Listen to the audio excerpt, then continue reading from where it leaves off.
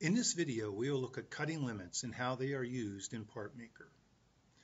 This part, we look at our setup dialog. This part has a length of 3.5 inches, an OD of 0.375, an ID of 0.95, an excess stock of 1/4 inch, and a work shift of 3.5 inches.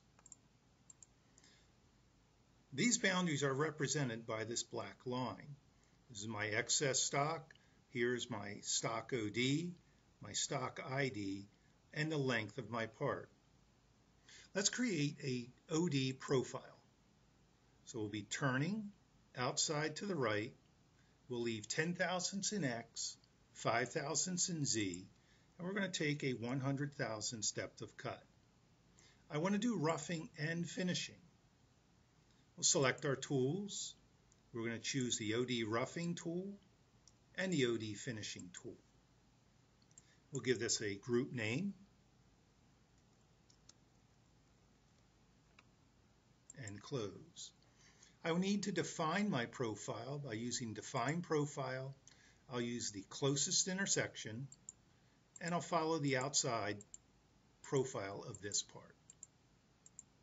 And we'll end here. We'll put that tool away, and now I want to verify this work group. You'll see you get an error. Profile does not intersect the cutting limits rectangle. Use PartMaker help to learn more about cutting limits. The cutting limits are the outside boundaries of this part. This particular profile is starting at 0, but not leaving the outside boundary. To create this profile, I can do two things to modify it. I could change the cutting limits to be from defined by cutting point to be part profile boundaries.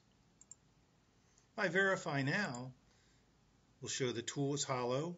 We'll use a verification delay of 1, and you'll see the roughing tool roughs out material and the finishing tool does its finished profile. You'll notice, though, that it has not finished this section. That's because we defined this as part profile boundaries. Once the profile has reached this highest point, it ends that profile. To complete this profile group, I need to modify the profile. I'll select the profile, choose Modify, and I'm going to have that process come up to here. So now it will leave this boundary. And now I could take this and I could either leave the part profile boundaries on or go back to cutting point. Verify my work group again.